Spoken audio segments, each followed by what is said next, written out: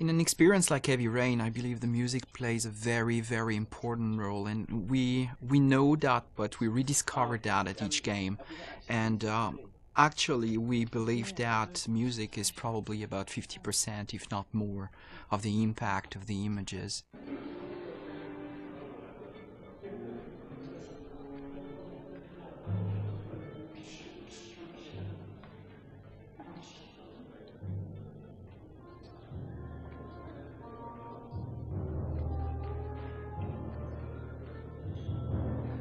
Biggest challenge with music in a title like Heavy Rain is the non-linear nature of the piece.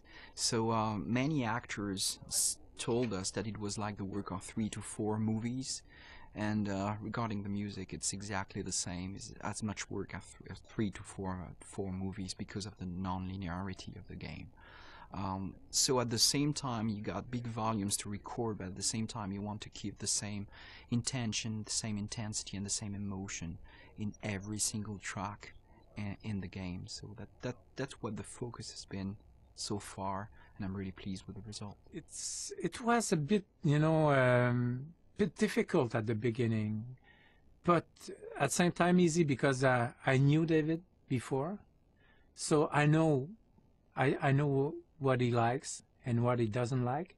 So it for me, it's a good start. When you already have a relationship with a director, you save time.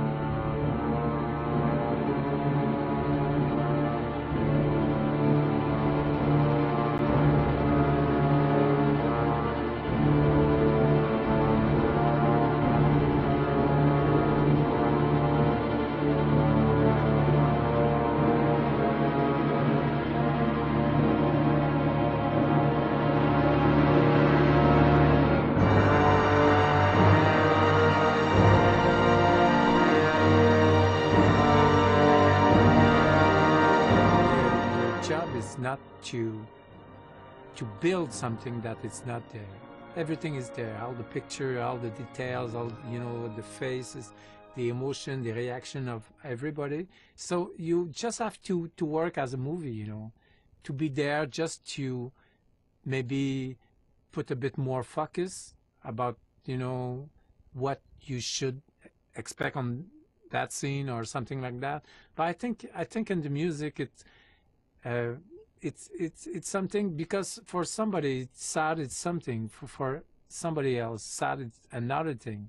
So it's very difficult that I would say, as Stravinsky said, that it's not really it's not the it's not you that you will express something by the music. It's the music itself that will express something.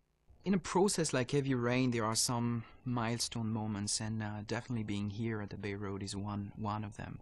So when I wrote the script, I certainly had notes and soundtracks in my mind, uh, which most of the time is not what you listen to at the end, what you get, but it's definitely better what I hear here today. With a real orchestra, and I think that it makes a huge difference to have real musicians and a real orchestra and real composer behind this game.